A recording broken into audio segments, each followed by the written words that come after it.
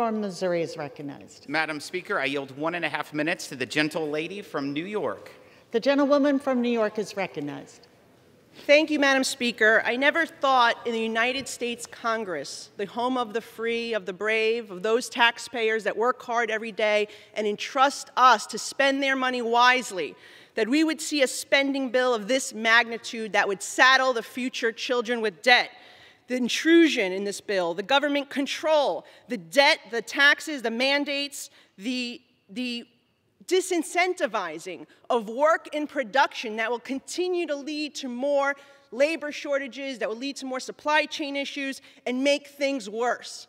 And what's even worse than all of that is the name of the bill, that the people in this Congress are trying to fool the American people by calling it a Build Back Better bill. It is a disaster.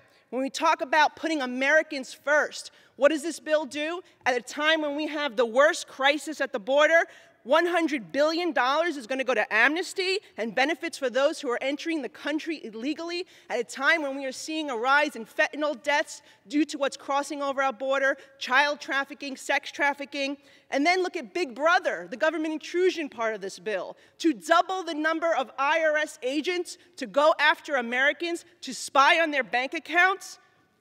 The crushing energy implications of this bill, at a time when we are seeing a record cost increase on gas prices, on electricity, on heat, and we are about to face the most expensive holiday season as a result. I yield 30 seconds to the gentlelady from New York. In addition to that, the taxes, the mandates. And where are my moderate friends on the other side of the aisle who committed to vote against this bill unless there was a CBO score?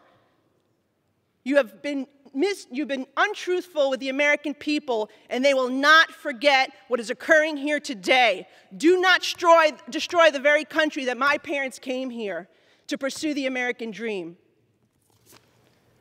The gentleman from Missouri